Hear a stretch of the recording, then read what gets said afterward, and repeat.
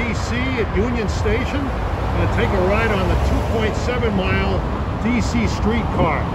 It's a fleet of 6 trolley cars, 3 of which were built in Czechoslovakia and 3 of which were built by United Streetcar in the USA. It's a 2.7-mile system. It's free to ride at any time, any place. As you can see, this system is not very long. Started in 2017, the previous streetcar system in Washington ended in the early 1960s. And here comes a car heading for Union Station. Station is on H Street, right above the throat of Union Station. Unfortunately, there are a lot of high fences where you can't see down below to see the station track levels.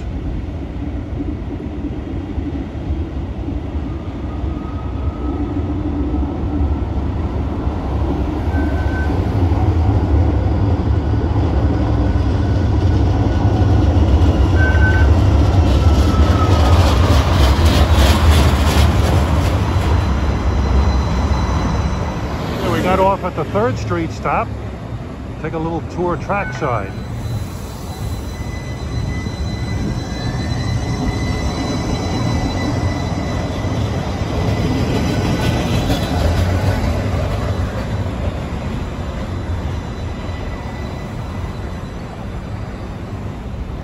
We got a Union Station bound car. This is a very busy street.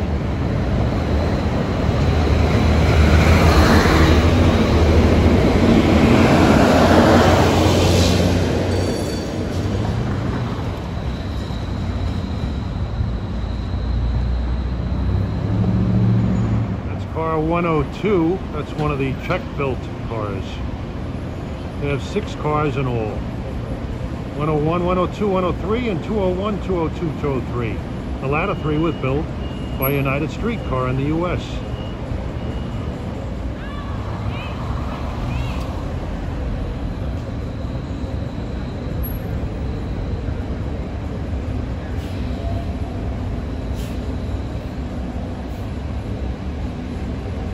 Looks like one of DC's finest nailed somebody.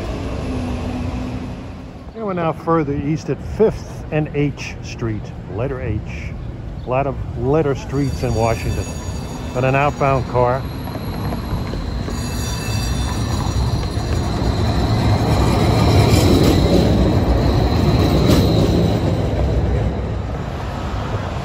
And an inbound car.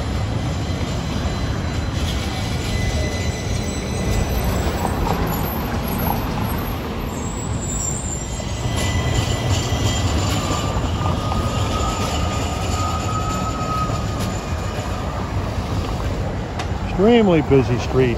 Lots of restaurants, shops.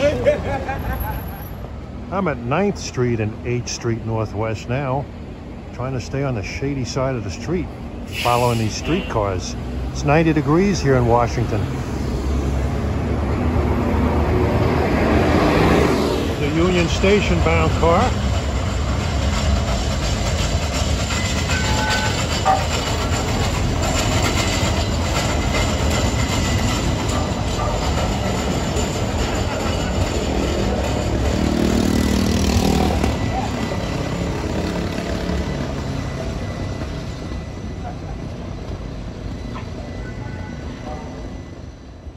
Yeah, these cars have to stop for street lights, traffic lights. One stopped earlier because a policeman pulled over a motorist blocking the track.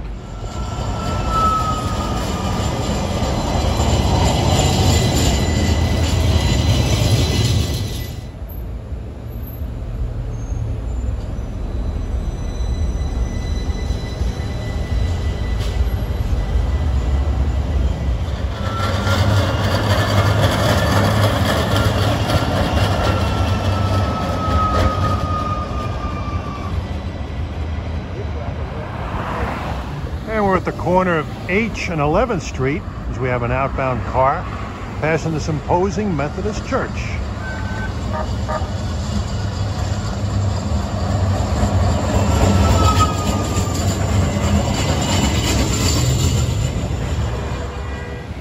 We're at 12th Street and H now.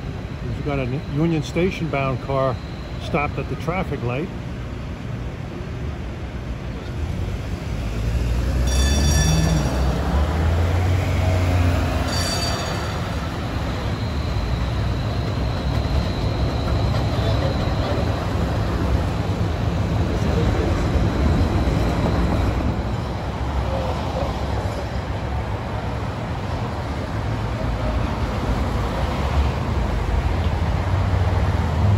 further east at 15th and Benning.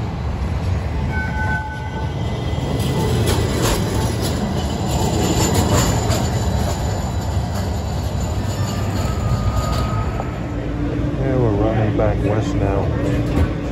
It's getting a little too hot to walk, and I was near the end of the line, and part of the line I felt a little nervous. But the H Street section of the line, we're on H Street now.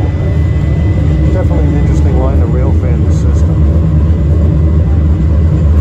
Heading back to Union Station. H Street is kind of a neighborhood you would expect to find in a liberal city like Washington, D.C. Ethnically mixed, lots of all kinds of ethnic restaurants. Trolleys went frequent about every 7 or 8 minutes, and it's free.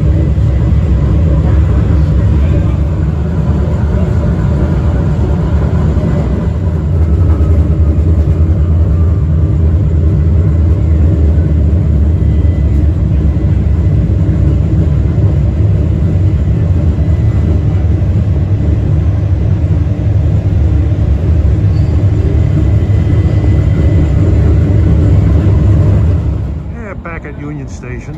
Interesting ride. Rode most of the line. When I get back, I didn't want to get back too late and miss my train back to New York. And we're looking at this magnificent train station, Washington Union Station. It was completed in 1907. The station was controlled by then the Baltimore and Ohio, and the Pennsylvania Railroads controlled Philadelphia, Baltimore and Washington Railroad. Back in 1901, the Washington Terminal Company was formed, which was controlled by the B&O and the Pennsylvania Railroad. Today, the Washington Terminal Company is controlled by Amtrak.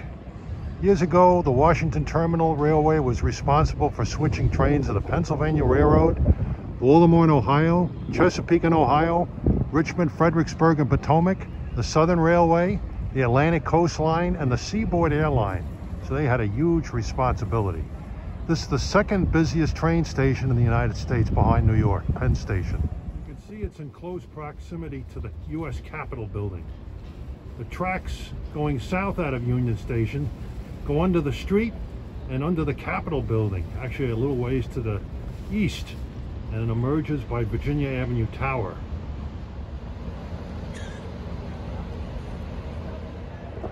And this is the magnificent interior main waiting hall.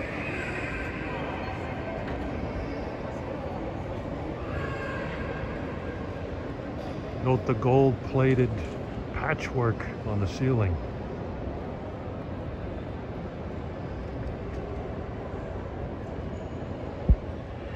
This station is but a fragment of its former self. The pandemic really limited train service in and out of this facility. But it's starting to pick up again. It's becoming more of a beehive of activity. Stores are opening, longer hours, more trains are running, a lot of people passing through.